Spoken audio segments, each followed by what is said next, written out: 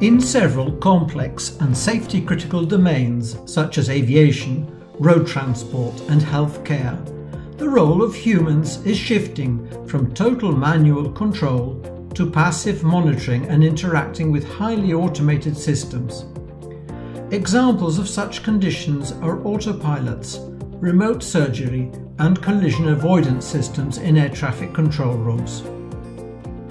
In recent years, scientific research explored the possibility of quantifying the cognitive state of operators in real time, looking at factors such as attention, workload, cognitive control behavior and stress, while dealing with the operative tasks by employing neurophysiological measures coming from the operator himself.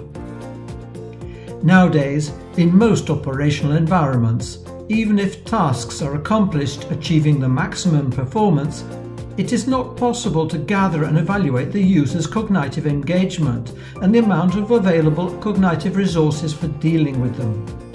In fact, the current evaluation of the operators is based on the evaluation of their performance, or on the supervisor judgment.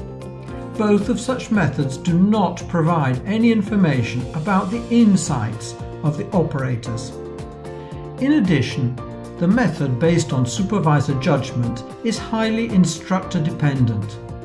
On the contrary, indexes based on neurophysiological signals, such as neurometrics, would allow a more accurate and objective user's evaluation, overcoming the limitations of the standard methods.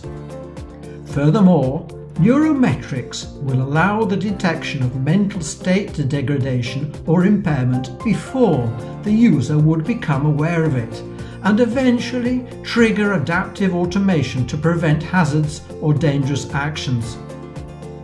The core value and advanced knowledge of BrainSigns is to employ groundbreaking approaches and technologies to evaluate the user's mental state as a combination of neurophysiological signals.